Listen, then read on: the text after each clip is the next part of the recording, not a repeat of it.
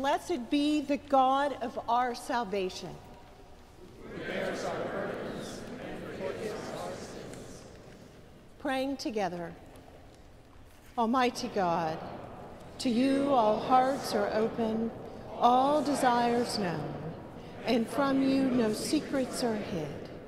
Cleanse the thoughts of our hearts by the inspiration of your Holy Spirit, that we may perfectly love you and worthily magnify your holy name, through Christ our Lord.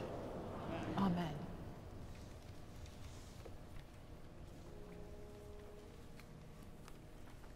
Glory be to God on high.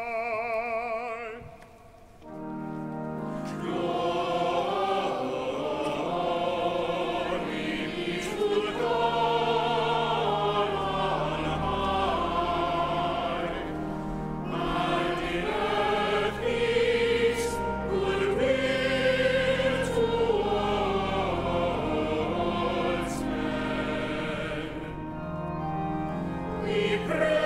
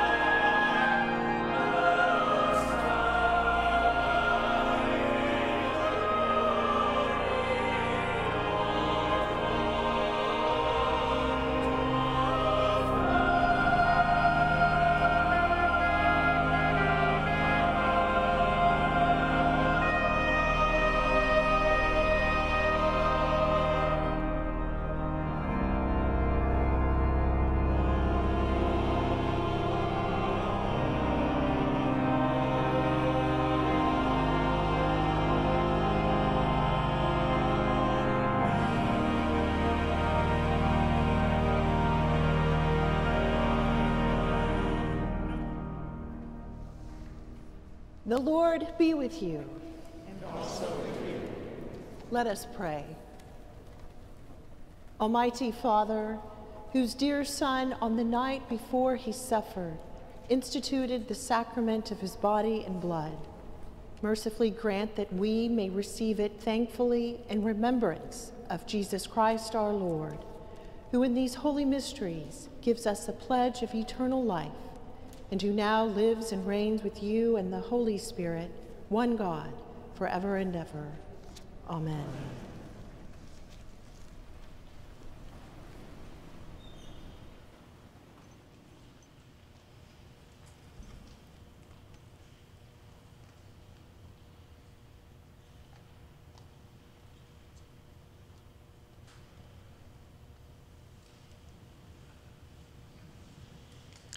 A reading from the book of Exodus.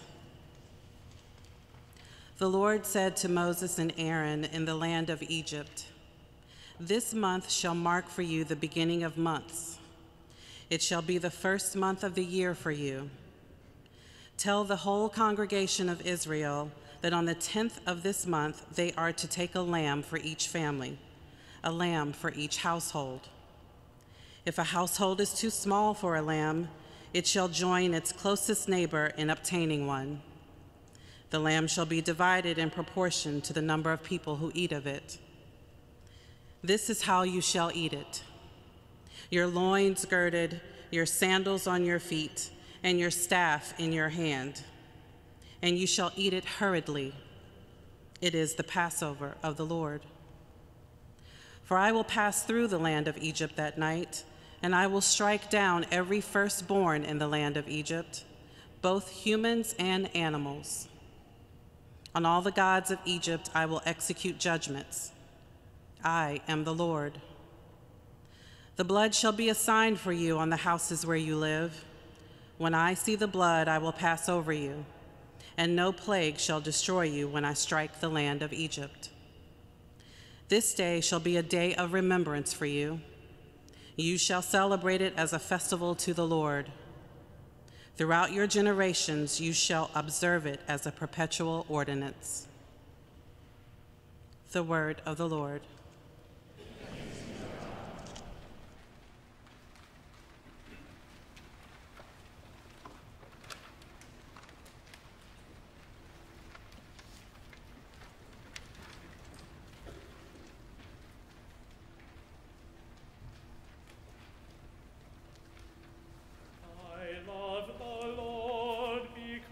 He has heard the voice of my supplication.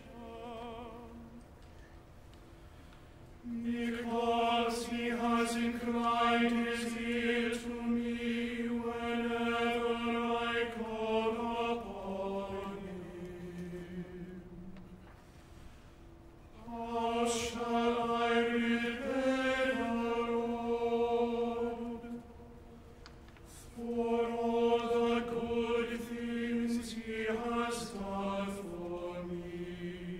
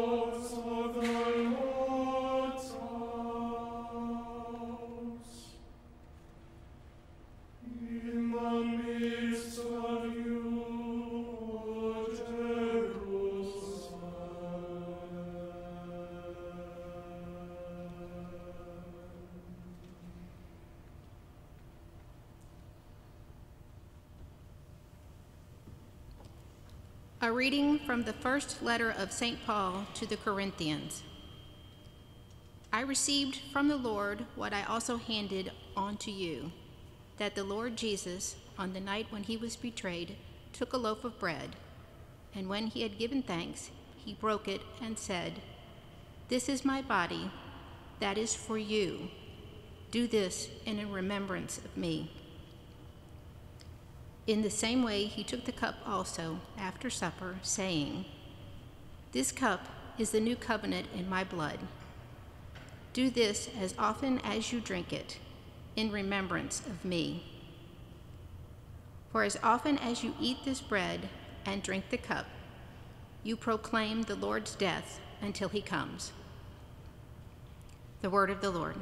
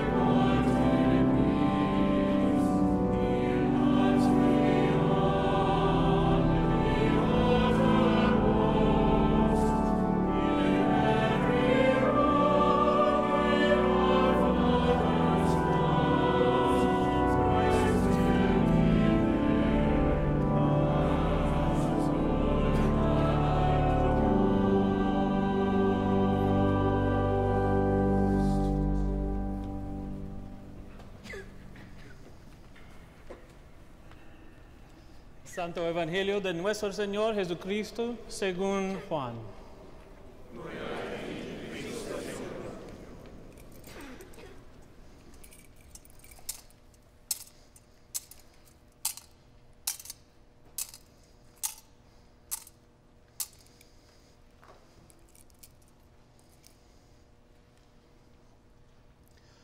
Era antes de la fiesta de la Pascua, y Jesús sabía que había llegado la hora de que Él dejara este mundo para ir a reunirse con el Padre. Él siempre había amado a los suyos que estaban en el mundo, y así los amó hasta el fin. El diablo ya había metido en el corazón de Judas, hijo de Simón Iscariote, la idea de traicionar a Jesús. Jesús sabía que había venido de Dios, que iba a volver a Dios y que el Padre le había dado toda autoridad. Así que mientras estaban cenando, se levantó de la mesa, se quitó la capa y se ató una toalla a la cintura. Luego echó agua en una palangana y se puso a lavar los pies de los discípulos y a secárselos con la toalla que llevaba a la cintura. Cuando iba a lavarle los pies a Simón Pedro, éste le dijo: Señor, ¿tú me vas a lavar los pies a mí? Jesús le contestó: ahora no entiendes lo que estoy haciendo, pero después lo entenderás. Pedro le dijo: jamás permitiré que me laves los pies. Respondió Jesús: si no te lo lavo, no podrás ser de los míos. Simón Pedro le dijo: entonces, Señor, no me laves solamente los pies, sino también las manos y la cabeza. Pero Jesús le contestó: el que está recién bañado no necesita lavarse más que los pies, porque está todo limpio. Y ustedes están limpios, aunque no todos. Dijo: no están limpios todos, porque sabía quién lo iba a traicionar. Después de lavarles los pies, Jesús volvió a ponerse la capa, se sentó otra vez a la mesa y les dijo: ¿entienden ustedes lo que les he hecho? Ustedes me llaman Maestro y Señor, y tienen razón, porque lo soy. Pues si yo, el Maestro y Señor, les he lavado a ustedes los pies, también ustedes deben lavarse los pies unos a otros. Yo les he dado un ejemplo para que ustedes hagan lo mismo que yo les he hecho. Les aseguro que ningún servidor es más que su Señor, y que ningún enviado es más que el que lo envía. Si entienden estas cosas y las ponen en práctica, serán dichosos. Ahora se muestra la gloria del Hijo del Hombre, y la gloria de Dios se muestra en él. Y si el Hijo del Hombre muestra la gloria de Dios, también Dios mostrará la gloria de él, y lo hará pronto. Hijitos míos, ya no estaré con ustedes mucho tiempo. Ustedes me buscarán, pero lo mismo que les dije a los judíos, les digo ahora a ustedes: no podrán ir a donde yo voy. Les doy este mandamiento nuevo, que se amen los unos a otros. Así como yo los amo a ustedes, así deben amarse ustedes los unos a los otros. Si se aman los unos a los otros, todo el mundo se dará cuenta de que son discípulos míos.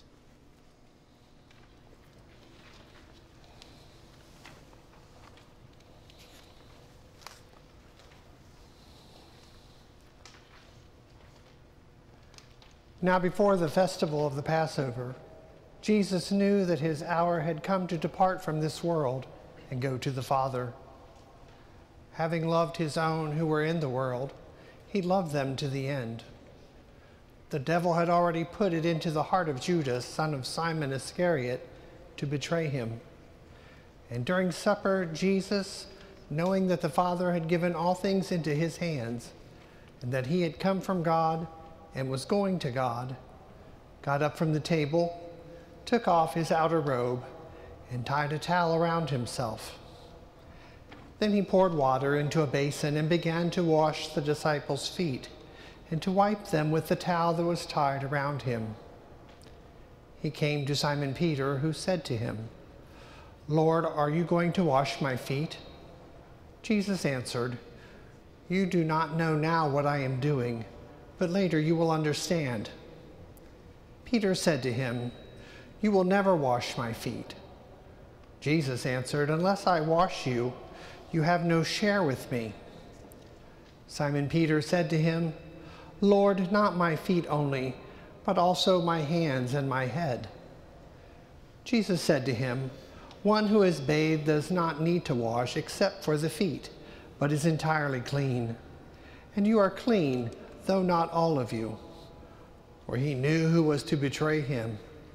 For this reason he said, "Not all of you are clean." After he had washed their feet, had put on his robe, and had returned to the table, he said to them, "Do you know what I have done to you? You call me teacher and Lord, and you are right, for that is what I am. So if I, your Lord and teacher, have washed your feet, you also ought to wash one another's feet. For I have set you an example that you also should do as I have done to you.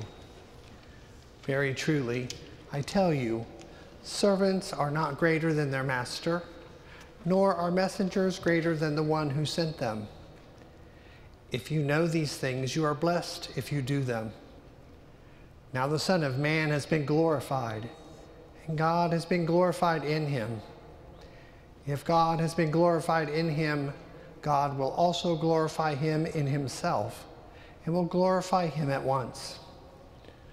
Little children, I am with you only a little longer. You will look for me, and as I said to the Jews, so now I say to you, where I am going, you cannot come. I give you a new commandment, that you should love one another. Just as I have loved you, you also should love one another. By this, everyone will know that you are my disciples, if you have love for one another." The Gospel of the Lord. Praise to you, Lord Christ.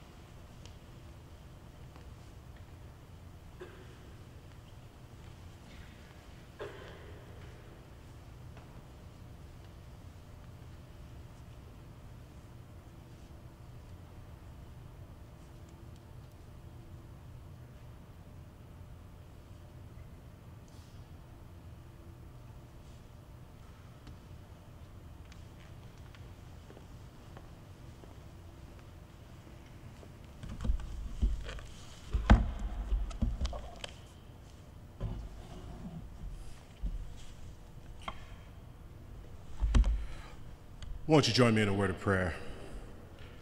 Almighty God, we come once again grateful to assemble together. We say thank you for your presence with us, your love towards us. It is once again that we ask that you might hold us, cover us, keep us. Most of all, fill us for the places that you are preparing to send us. This we ask in your wonderful name. Amen. You may be seated.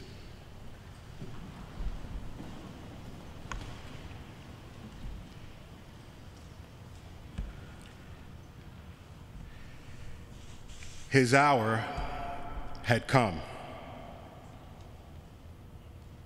4 words lifted out of the opening sentence of our gospel.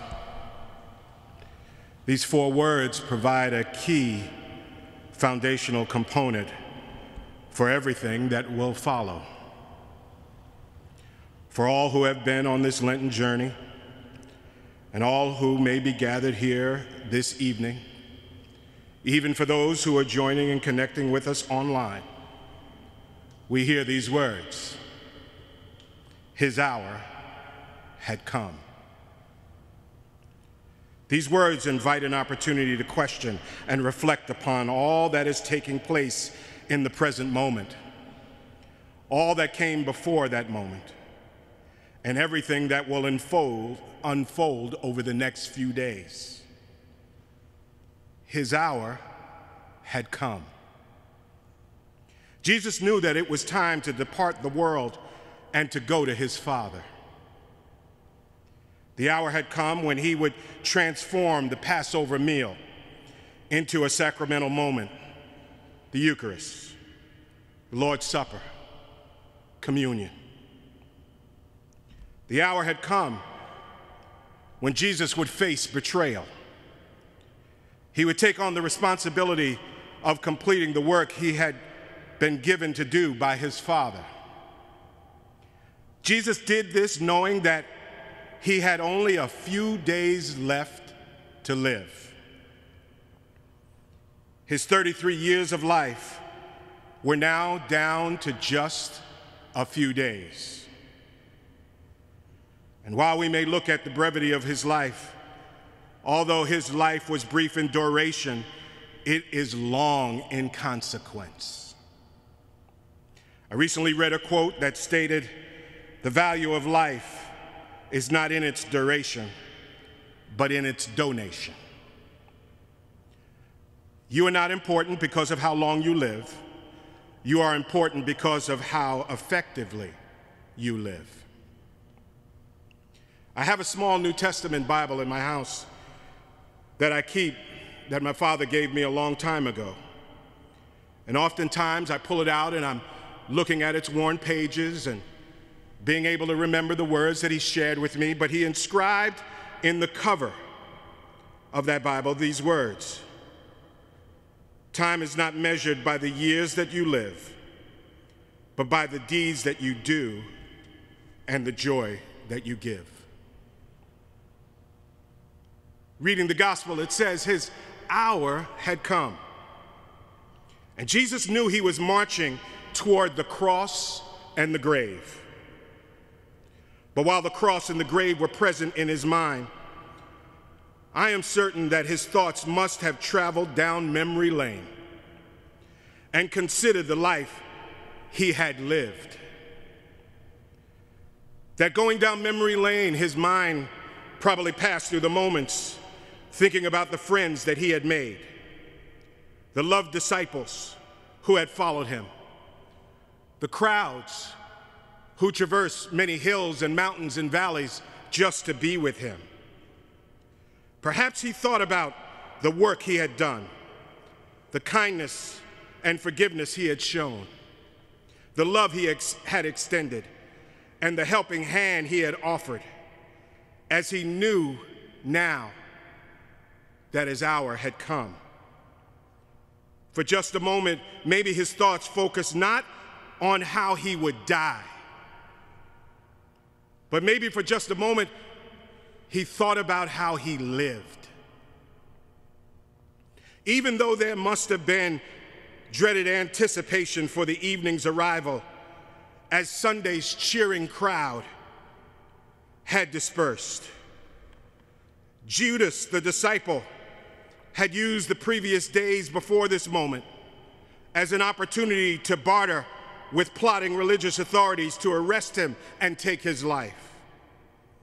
He must have thought maybe for a moment not about how he would die, but he wrestled with how he lived.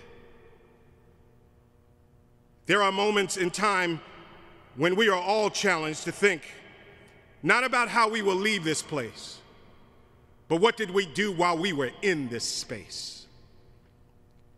There are moments in all of our lives when we come to face with the brevity of our life, and we think about the life that we have been given and perhaps the lives that we are living. Maybe we think about the ministries that we have connected to, that we're carrying out, or even how during this life we are representing Jesus. Are our lives reflective of the manner Jesus lived his life? It was only a few years prior that Jesus stood and declared that he had been anointed to preach the good news to the poor, that he had been sent to proclaim the release of the captives and the recovering of the sight of the blind, to set at liberty those who are oppressed, and to proclaim the acceptable year of the Lord. It was only just a few years ago. In this work and in this life, we have to think about his words, and we must think about the commitments that we've made, the actions that we have taken. But throughout his life, Jesus kept marching toward what many of us spend our time running away from. When facing the reality of the cross and death, when the hour had come, Jesus made certain that his disciples would embrace a necessary component of discipleship. The hour had come, and as we go forth in his name, even on tonight, Jesus displayed during this sacramental moment a great and fundamental lesson on humility and service that should and must characterize all of his disciples, all those who are followers of Christ, and all who identify as Christian. It was on this evening that Jesus carried out the remarkable act, which was to demonstrate to all of his disciples the true spirit that had the power to win the world. Jesus picked up a towel, then he poured water in a basin and began to wash the disciples' feet and to wipe them with the towel that was tied around him. I remind you on tonight, before Jesus would ever pick up his cross, Jesus on this night picked up a towel. The disciples and generations to follow had heard, and we still hear Jesus' invitation and challenge when he stated, if anyone would come after me, let them deny themselves, take up their cross, and follow me. It was during this moment that Jesus picked up the towel, poured the water in a basin, began to wash the disciples' feet and to wipe them with the towel that was around him. And perhaps we have not been able to pick up our cross because we have not yet comprehended or embraced the strength that's needed to pick up a towel. Before Jesus was ever lifted up, he knelt down on his knees.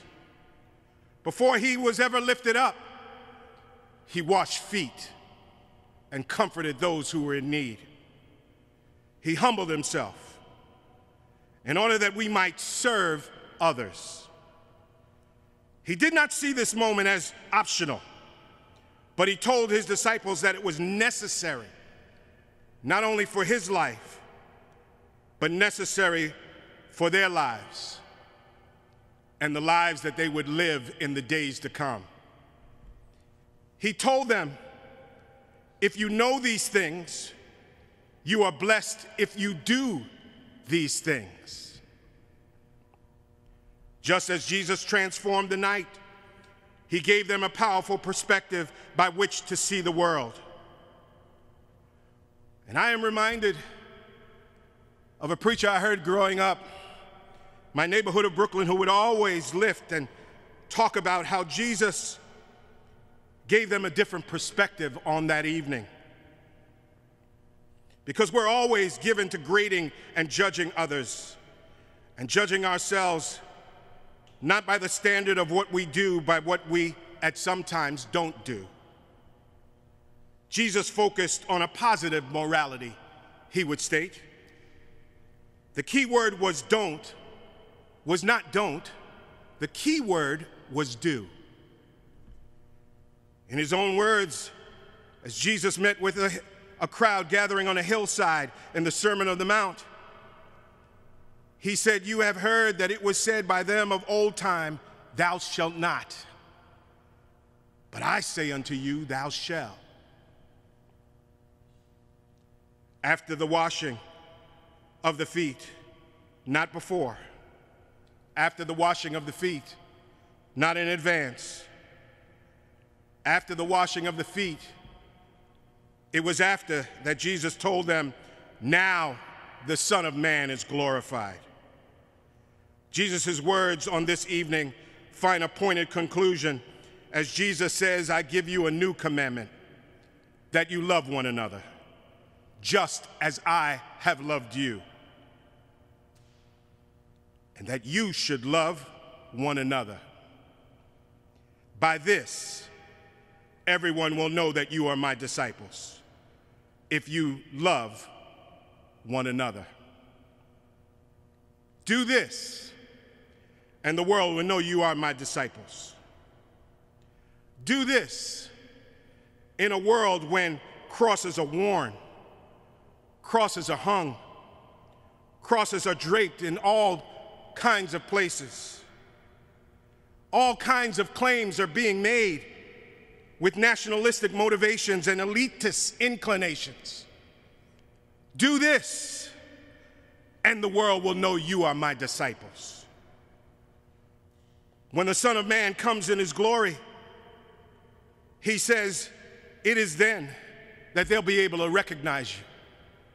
When the Son of Man is giving witness to who his real followers are, it is then that they will be able to see who you really are. Because when I come in my glory, for I was hungry, you gave me food. I was thirsty, you gave me drink. I was a stranger, and you welcomed me. I was naked, and you clothed me. I was sick, and you visited me. I was in prison, and you came to me. Before he ever picked up a cross, he had the strength, he had the spirit to pick up a disciple, to pick up a towel. And by this, the world will know you are my disciples. Amen.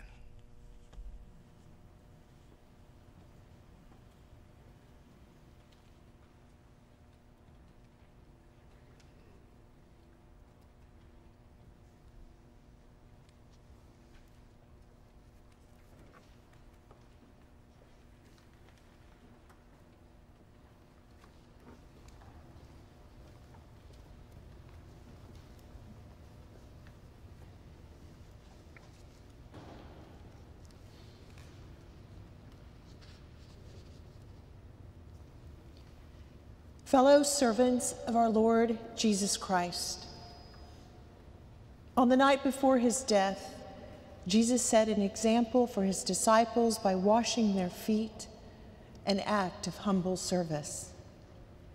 He taught that strength and growth in the life of the kingdom of God come not by power, authority, or even by miracle, but by such lowly service. Therefore, I invite you who share in the royal priesthood of Christ to come forward, that we may recall whose servant we are by following the example of our Master. Come, remembering his admonition that what will be done for us is also to be done by us to others. For a servant is not greater than his master, nor is one who is sent greater than the one who sent him. If you know these things, blessed are you if you do them.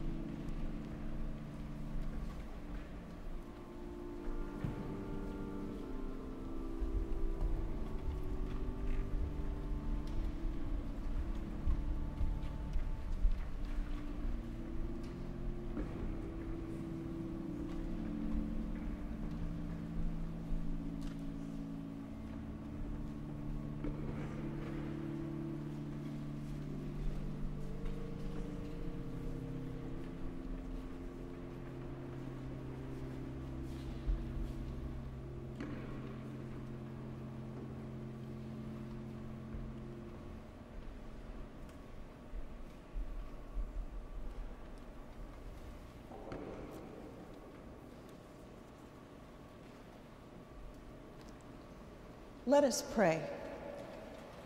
Lord Jesus Christ, you've taught us that what we do for the least of our sisters, brothers, and siblings, we do also for you. Give us the will to be the servant of others, as you were the servant of all, and gave up your life and died for us, but are alive and reign now and forever. Amen. Will you please stand if you are able? The peace of the Lord be always with you. Peace.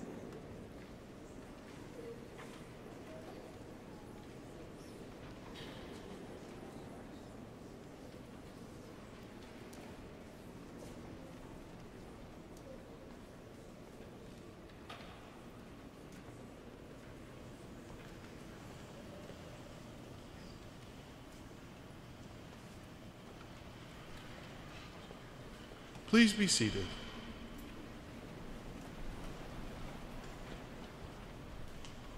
My friends, welcome to Washington National Cathedral on this holy night, this Maundy Thursday, or Mandatum Thursday, Commandment Thursday. Thank you for being with us, and I hope you will join us on Good Friday. We have two services, one at 12 and one at 7, and then we have the great vigil on Saturday night at 8, and of course, Easter services.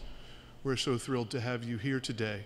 And please know that the Eucharist, the Holy Communion, everyone is welcome to receive this evening.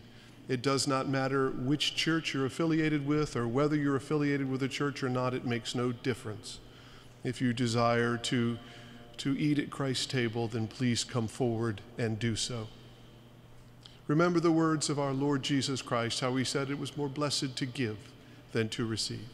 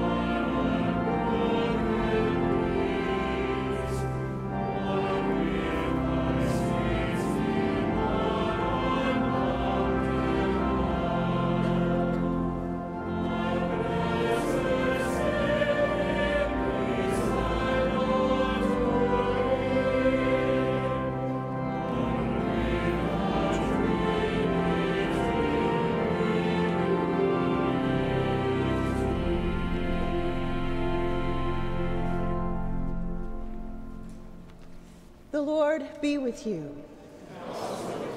Lift up your hearts. Let us give thanks to the Lord our God.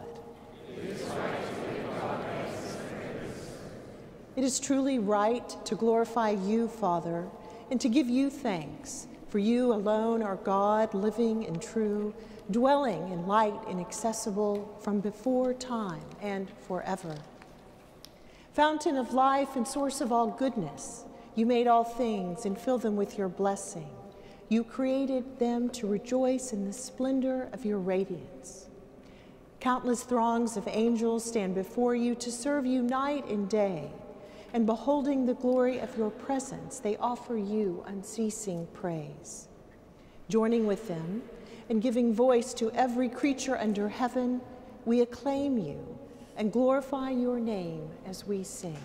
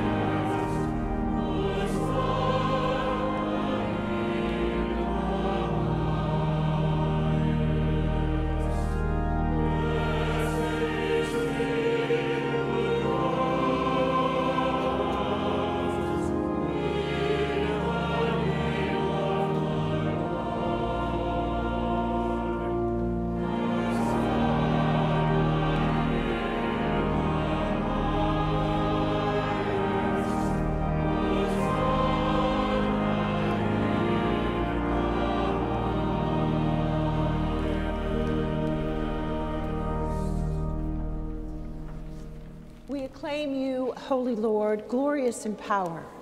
Your mighty works reveal your wisdom and love. You formed us in your own image, giving the whole world into our care, so that in obedience to you, our Creator, we might rule and serve all your creatures.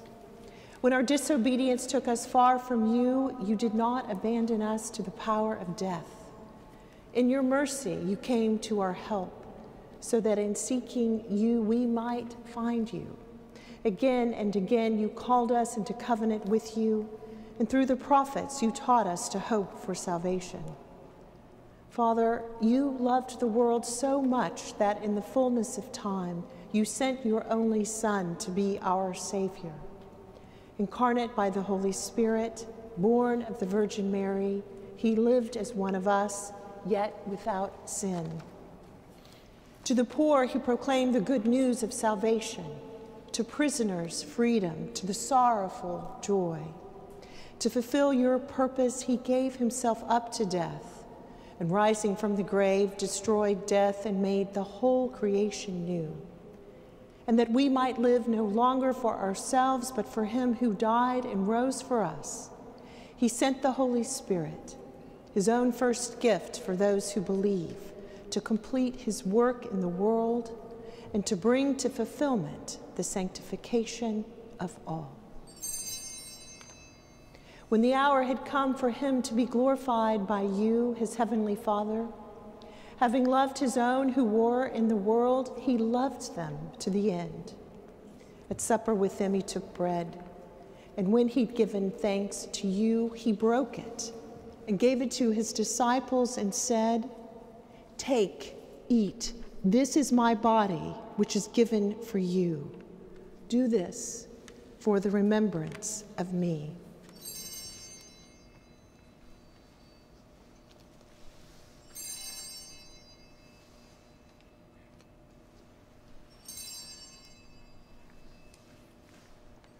After supper, He took the cup of wine, and when he'd given thanks, he gave it to them and said, "Drink this, all of you. This is my blood of the new covenant, which is shed for you and for many for the forgiveness of sins. Whenever you drink it, do this for the remembrance of me."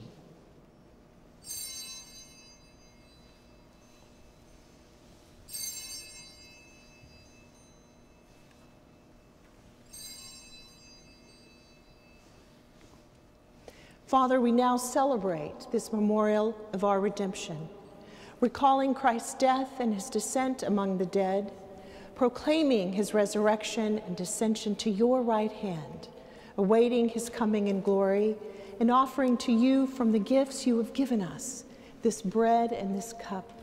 We praise you and we bless you.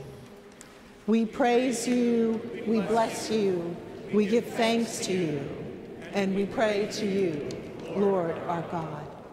Lord, we pray that in your goodness and mercy, your Holy Spirit may descend upon us and upon these gifts, sanctifying them and showing them to be holy gifts for your holy people, the bread of life and the cup of salvation, the body and blood of your Son, Jesus Christ.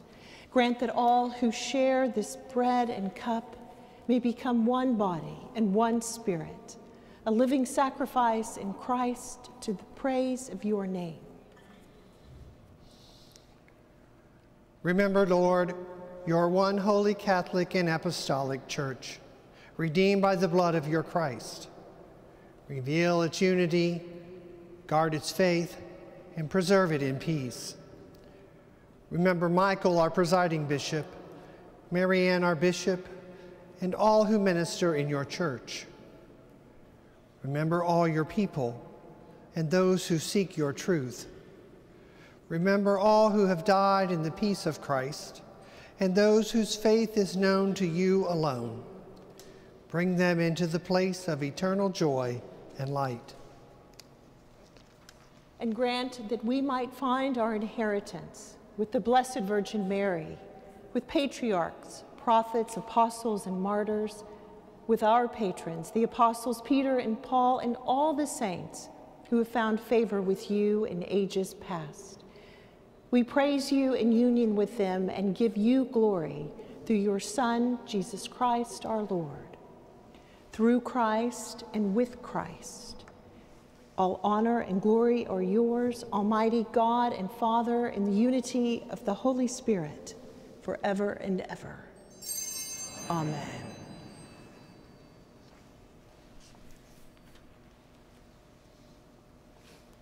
And now, as our Savior Christ has taught us, we are bold to say, Our Father, who art in heaven, hallowed be thy name. Thy kingdom come, thy will be done, on earth as it is in heaven. Give us this day our daily bread, and forgive us our trespasses, as we forgive those who trespass against us. And lead us not into temptation, but deliver us from evil. For thine is the kingdom, and the power, and the glory, forever and ever. Amen. Amen.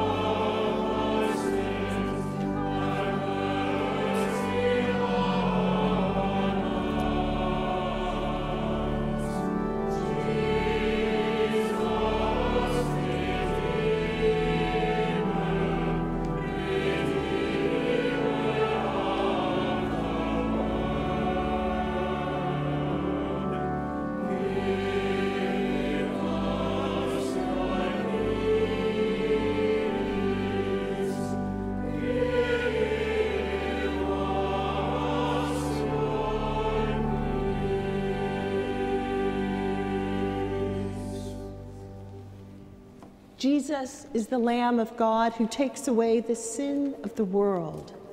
Blessed are those who were called to his supper.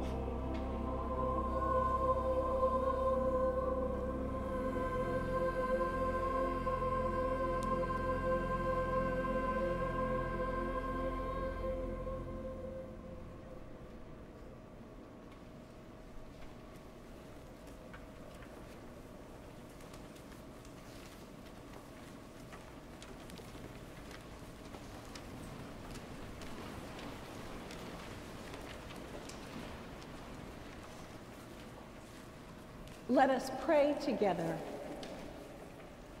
Lord Jesus Christ, we thank you that in this wonderful sacrament you have given us the memorial of your passion.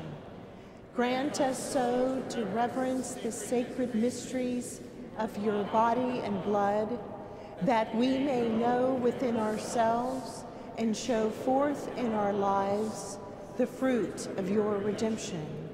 For you are alive and reign, now and forever. Amen.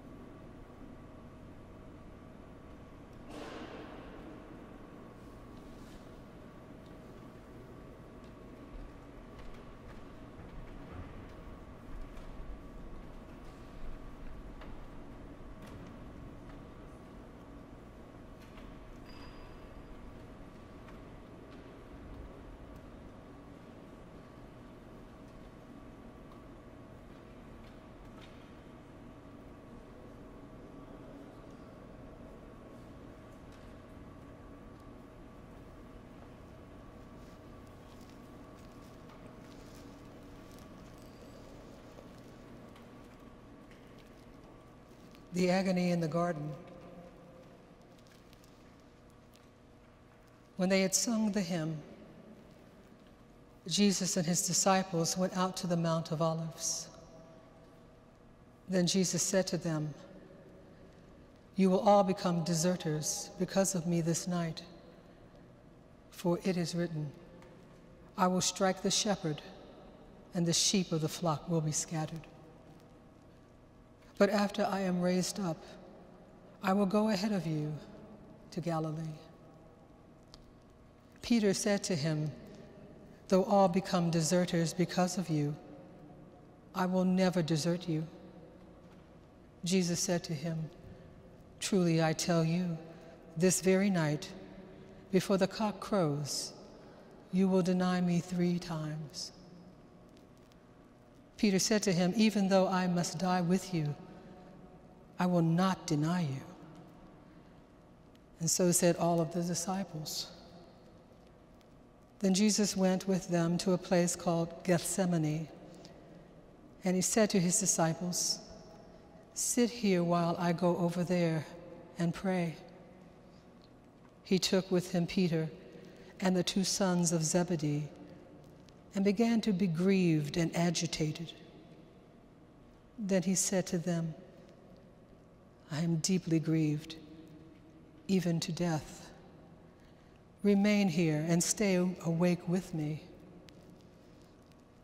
And going a little farther, he threw himself on the ground and prayed, "My Father, if it is possible, let this cup pass from me, yet not what I want, but what you want."